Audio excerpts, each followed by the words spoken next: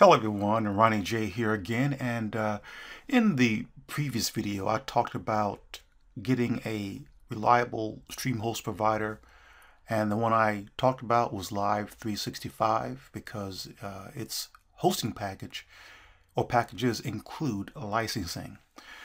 Now in this video I'm going to talk about licensing in more detail, and this information is information that you should take to heart and comply with it, because your station, if you're streaming certain types of content on the internet, doesn't matter whether you go through Live 365 or some other host provider that doesn't include licensing in this package, you must be licensed depending on the type of content that you're going to be streaming or playing.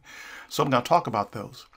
So what I've done here, I've written a couple of articles on the internetradiostation.com website, and I'm going to refer you to those, and I'm going to glean through a few points in those articles, and you can read them for yourself. So go to the internetradiostation.com website.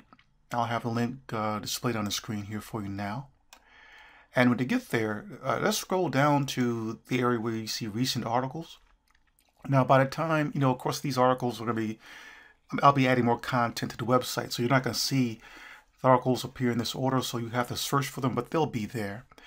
The first article I want to talk about is one entitled, "Do you need a license for internet radio?"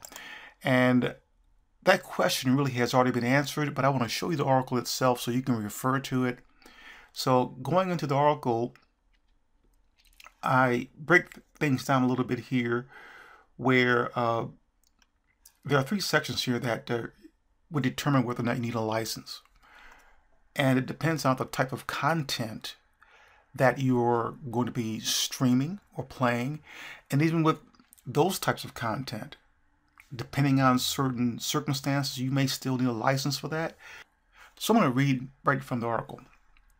Under talk radio, you have something to say and you want people to hear it.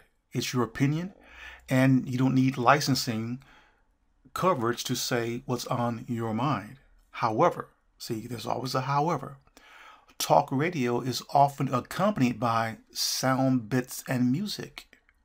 So yes, you'll want to make sure you've got coverage that's licensing, or you have secured direct rights, even for a single 30-second clip of a song. That's very, very important. Now, if you have a talk show where you're not going to be playing any copyrighted sound clips, then you're good to go. Now, what about sports radio? Some of you may be doing talk shows or podcasts that involve talking about sports, right? And as it's written here, you could talk about sports 24/7. You don't need licensing coverage if you just discuss sports.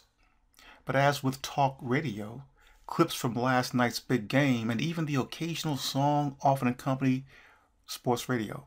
So you need to be sure that you're covered there as well. So in a nutshell, it's not so much the talk radio and the sports radio. It's if you're going to be accompanying those two formats with copyrighted sound clips. So you need coverage there. You need to be licensed. Now here's the big one, music. The most common type of content that gets broadcast on radio is music. Streaming music on the internet requires having the rights to both the composition and the sound recording. One is for the person or persons that compose the notes and the lyrics, while the other is from the singer and musicians on the recording itself. Unless you're playing royalty-free music, or you have secured direct rights to that music from either the owner or those rights or the representative, you need licensing to cover all those songs. There's no way around that. To top that off, there are certain rules you need to follow under the Digital Millennium Copyright Act, or DMCA. And to read more about the programming rules included in the DMCA, check out my post entitled, "What is DMCA?" So we're going to go to that next. So read this article, and it's pretty straightforward. It's short, but it does answer the question, do you need a license for internet radio? Now let's go back to the home page, and let's go down to that section we just left. And let's look at the other article that talks about DMCA compliance. And that's this article right here. So we'll click on that and go on there. And it's also a very short article. It's straightforward and it's to the point. And it gives you an idea of what you need to be doing, what you need to do when you're streaming music. So there's a definition up here as to what the Digital Millennium Copyright Act is. Read that for yourself. But there are basically 10 points that you need to have a general understanding of. The first one here is entitled DMCA Performance Complement. A webcaster must comply with the Sound Recording Performance Complement, which prohibits a webcaster, that's you and I who stream music, copyrighted music, which prohibits the webcaster from transmitting within any given 3-hour period, A, more than 3 different songs from the same album, and more than 2 such songs are transmitted consecutively, or B, 4 different songs by the same artist, or 4 different songs from the same compilation, and more than 3 such songs are transmitted consecutively. So this is a rule that you must follow. And the beauty of this is that when you get with Live 365, the way their system is set up, it almost ensures that you're in compliance with this first point here. And the way you get around that is to upload a whole lot of songs and make sure those songs don't all come from the same album. I mean, you can have an entire album on your playlist that you upload, but you want to have a lot of songs uploaded so that the Live 365 system can cipher through them all and ensure that point number 1 is being complied with. Number 2, no prior announcements. A webcaster must not publish an advanced program schedule that discloses the titles of specific songs, the names of albums, the names of artists to be transmitted with exception. And I've seen websites in the past where they would have on their website a schedule that publishes what's going to be playing in advance. You don't want to do that. It's okay to have a schedule to say that you're playing, say, hip-hop from 8 to 12, and you're playing easy listening music from 12 to 3, smooth jazz from 3 to 7. You know, you can do that, but you can't publish, you know, the name and title of a song, or songs rather, and give people advance notice as to what's playing. You don't want to do that. That breaks rule number 2. Rule number 3, programming rules, and this is a big one. A webcaster's programming must also comport with the following rules. Point A, archive programming. An archive program must be at least 5 hours long, and it cannot be available for more than 2 weeks. In other words, there are individuals who actually record their programs and they archive them on a server. You can do that, but you don't want those archive programs to be more than 5 hours long. Point B, loop programming. A continuously loop program must be at least 3 hours long. And that makes sense. So let's say if you have some pre-recorded content where you're playing 3 hours worth of different songs, and you just have it running in a loop. There's stuff that'll be one big MP3 file, but you know, you can do that, or you can have a clock wheel set up for that, right? Or have a PAL script running that does that too.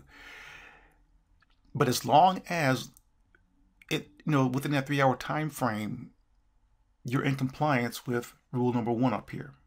Okay, that's what they're really saying here, loop programming. Because a person might not have a whole lot of songs upload to their server, but they have enough. They have about, say, 3 hours worth of it. So as long as if you're looping that and you're playing the same stuff over and over again every 3 hours, just make sure that you're not playing, say, 2 or 3 songs that come from the same album. You know, you take a look at point number 1 up here and make sure that you're in compliance down here with loop programming. Point C, rebroadcast programming. A rebroadcast is an identifiable program that contains songs which are played in a predetermined order other than an archive or continuous program, and is less than 1 hour in length and can be transmitted no more than 3 times in any 2-week period when the program has been publicly announced in advance with exception, and no more than 4 times in a 2-week period when the program is 1 hour or more in length with exception. If you're doing any type of rebroadcasting, just make sure that they're not being transmitted more than 3 times per week in any 2-week period, and that and no more than 4 times in any 2-week period, and you're good to go there.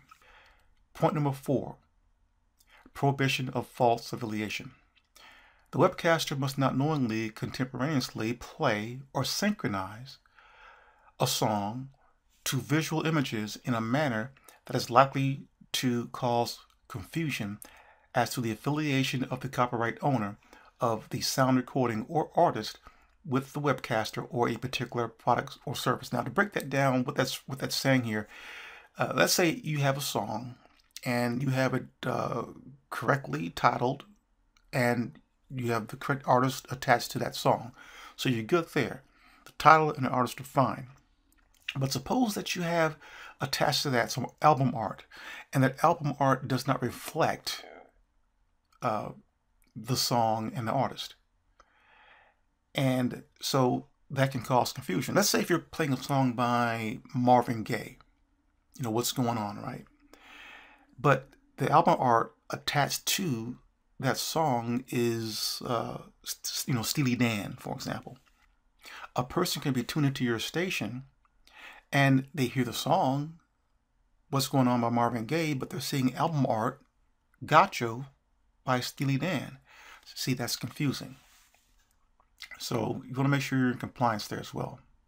Point number 5, cooperate to defeat scanning.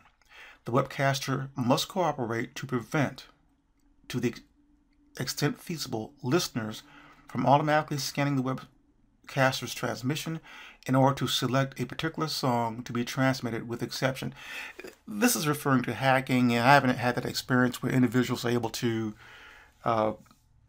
they write programs and bots where they can somehow scan your transmissions and take control of your playlist, so to speak.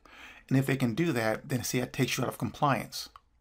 That could take out of compliance. So I haven't had that experience. But if you're with Live 365, you don't have to worry about that. Point number 6, limit duplication by recipient. The webcaster cannot affirmatively cause or encourage the duplication of songs, and if the webcaster uses technology that allows them to limit the ability to duplicate songs directly in a digital format, the webcaster must set such technology to limit the ability to duplicate songs to the extent permitted by the technology. This is something that you wouldn't have to worry about with Live 365 either. Point number 7, no transmission of bootleg copies. This is a big one. The webcaster must use sound recordings that are legally sold to the public or authorized for performance by the copyright owner of the sound recording, and that are legally manufactured. In other words, this is saying here that you can't find these websites that allow you to download free MP3s, or you go on YouTube and you find a video that's playing a particular soundtrack, and you use a media converter to download that video, and use that very same media converter or any media converter to convert that video into MP3 format, and now you have a song. You don't want to do that. You want to, every song that's in your playlist, you want to make sure that you've purchased it because it's the right thing to do. Again, these artists, they work hard at their craft. And if you're using bootlegged copies of music, then you're stealing. So pay the money. You know, you can go on Amazon, and that's where I purchase my music. You can buy a song for 99 cents, and it's great quality. And by doing that, you're giving the artist their dues. And that's what they're saying here. You don't want to have upload to your playlist bootleg copies of music. Pay for the music. Point number 8, accommodate technical protection measures. The webcaster must accommodate and cannot interfere with the transmission of technical measures that are widely used by copyright owners of sound recordings to identify or protect copyrighted works if such measures can be transmitted without imposing substantial cost on the webmaster or result in perceptible oral or visual degradation of the digital signal, with exception. This falls into the category where there are bots that scan different radio broadcasts. YouTube has it locked down. If you play, say, or if you attach a copyrighted song to, say, one of your videos, YouTube's on it within the first 20-30 seconds, and they're going to flag your video as a violation of copyright. And it's the same thing here is what they're talking about, that you don't want to interfere or try to circumvent what different agencies do to protect the creators of that content, of those songs. They may scan to see if you're legal. For example, in other words, they come across your radio station and they want to do some checking to see if you're legally broadcasting or if you're in violation of these rules up here. So you don't want to interfere with that. Just leave them alone. Let them do what they want to do.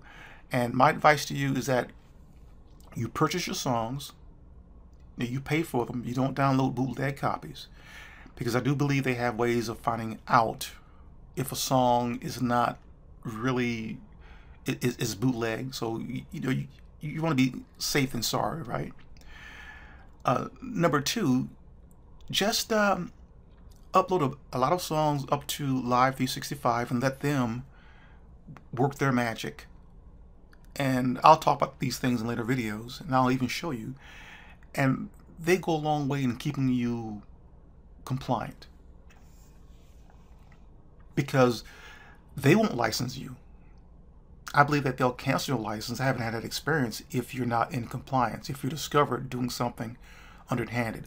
And they even have a certain set of criteria that you must follow.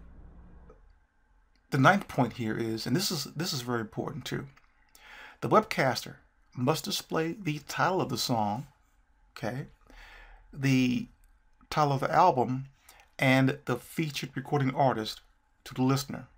Okay, so those 3 things must be complied with. So if you have, say, a whole bunch of MP3s, you want to make sure that when you give them a title, then you'd want to have the name of the song, the name of the artist. So I'm gonna go back to my Marvin Gaye example. I have a bunch of MP3s. So I have the title of the song, What's Going On, hyphen Marvin Gaye. When I upload that song up to my Live 365 server, what I will see there, I'll see there in the title box, What's Going On, in the artist box, Marvin Gaye, and in the album box, the album that it came from. But if it's not there, that's very easy to find out. You can do a search on Google, you can go to Amazon.com and get it there, and then you save it in your playlist, and you're automatically in compliance. So when that song is placed in the queue to be played on the Live 365 website, point number 9, you're in compliance. And I always do the extra step. Not only do, when I place my songs in the queue that have the title, the name of the artist, and the album, I also upload the album cover, the album art. that goes with that particular song. And it looks nice. In fact, let's see if I can find something up here that will show that. And this is the WRP radio station profile. If you scroll down, see, this is what listeners will see if they go here. And they can even click on this player here and listen to the stream from here. But see, notice how I have album art attached to each of my songs.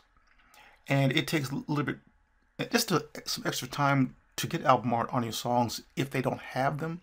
But what you don't want uploaded onto your Live 365 server is a song that doesn't have the album that the song comes from. Let's say, for example, I've uploaded a song by David Sanborn, and it has the name of the song, Smoke Gets in Your Eyes, and it shows the artist of that song. But it says album unknown, for example. Well, you need to find out what the album in which the song came from. And that's easy to do. Just take the extra time to do that. And also include the album art. Some songs, especially ones that I buy new, the old ones I have in my library that goes years back, a lot of those don't have the album art attached to them. Some of them do. So I have to find the album art, download it, and upload it. But I take the time to do this because this is what visitors will see. I see other radio stations within the Live 365 system.